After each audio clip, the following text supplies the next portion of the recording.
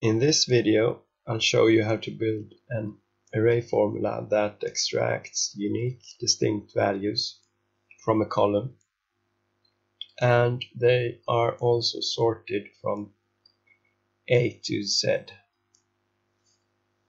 And you begin with selecting the array formula on my website, and then copy that, and then go to your workbook, and here I want it to be in column F. So I selected the first cell I want it in, and then paste it to the formula bar, and you need to change some of the cell references here. The first one to change is the first argument in the county function. Move that cell reference to the cell above your current cell, and then make sure that you have this list here and here and here and here and here and here, and then press Ctrl Shift and hold them, and then press Enter once, and then release the keys. And now click and hold on the black dot here, and then drag to cells below, and this will copy the formula to the cells below. So how does this formula work?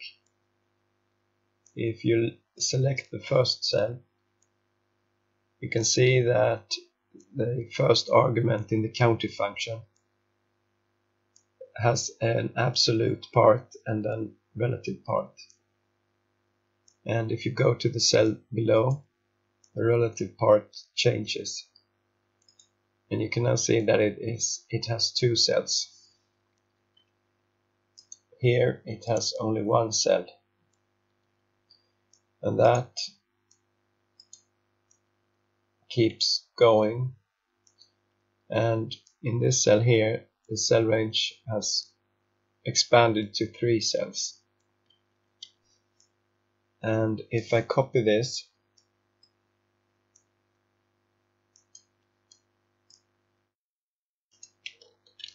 county function here for this cell here and paste it here, first the equal sign, and then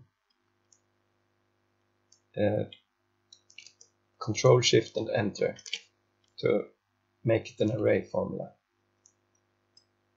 and then expand the cell range and repeat.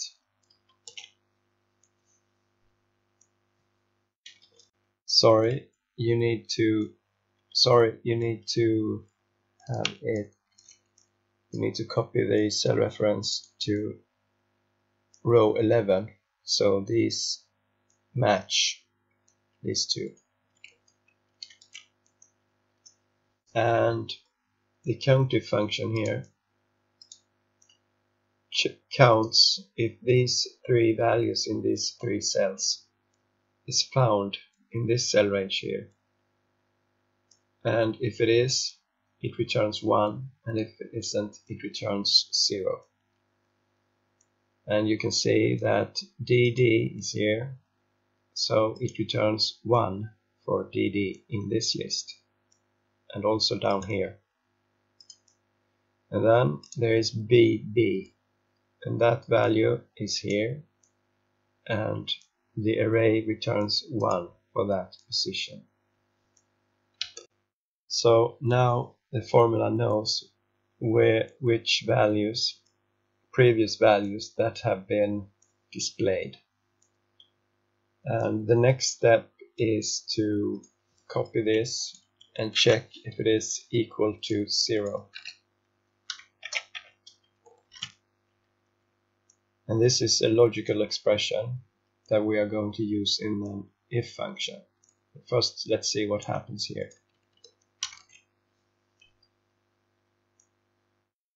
the counter function is equal to 0, and the first value is 1, and that is not equal to 0, so the logical expression returns false. And the second value is 0, so it returns true, and so on. And you can see here 1 returns false and 1 returns false. And now it's time to build that if function.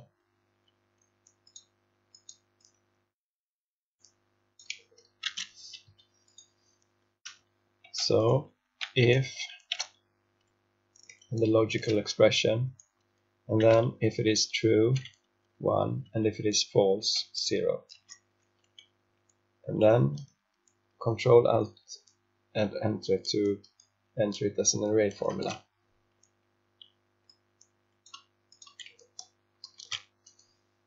And here it is. And I'm now going to change the value if true and the value if false. But first I want to show you what is going to be there. The countif function also allows you to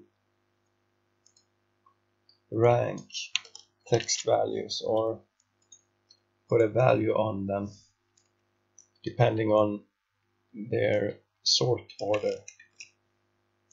And to do that you can use the countif function. And the first argument is this cell range here, and the second argument is also this cell range here. But I'm using a smaller than sign and an ampersand. So this will compare the values to each other and return a number for each value.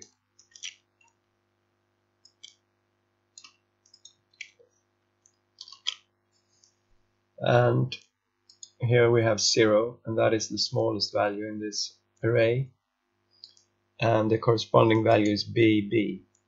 And you can see that that is the first value if you had them sorted from A to Z. And the second smallest value is 1, and that is DD. And it's also down here. So the next value is 3, and that is EE. Now I can use this array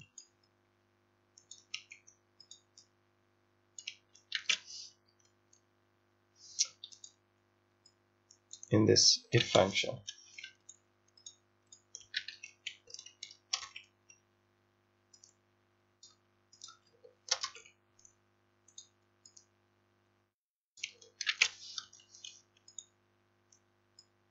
And I want if this logical expression is true, I want them, and if they are not true, if it is false, I want it to be blank.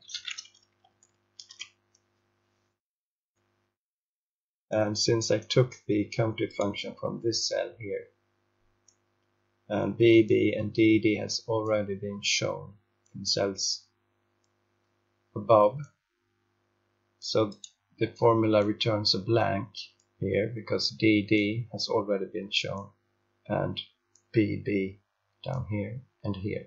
So it returns a blank in this position in the array.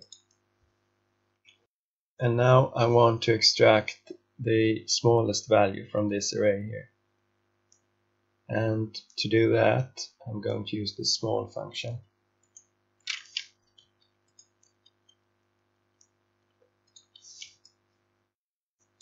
So I'm going to copy this, and then equal sign, small, and the formula, and then 1. And that's it.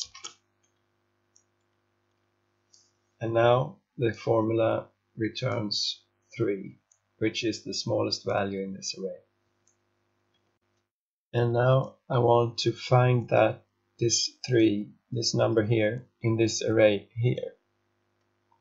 And I want to know where it is in this array. And the first value is nothing, so it's not there. But it is on in the second value in this array. And to find the position in an array, I'm going to use the match function.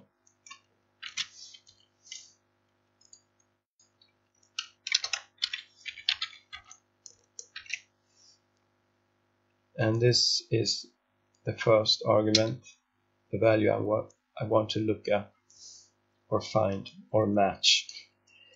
And the array I want to look in is the same as this county function.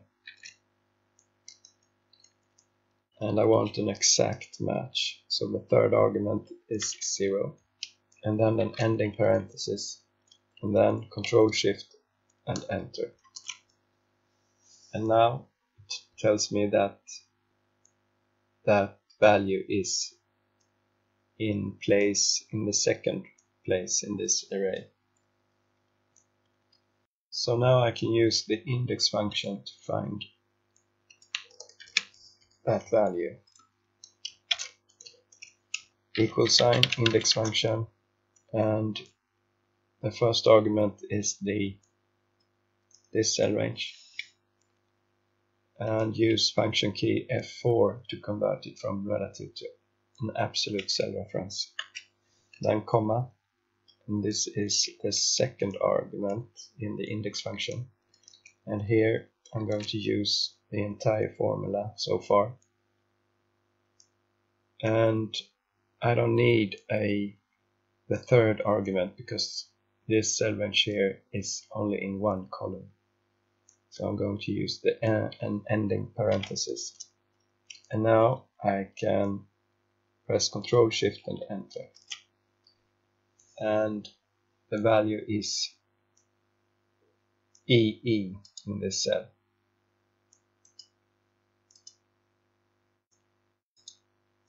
So if I copy this formula, it returns FF and GG. You see, they match.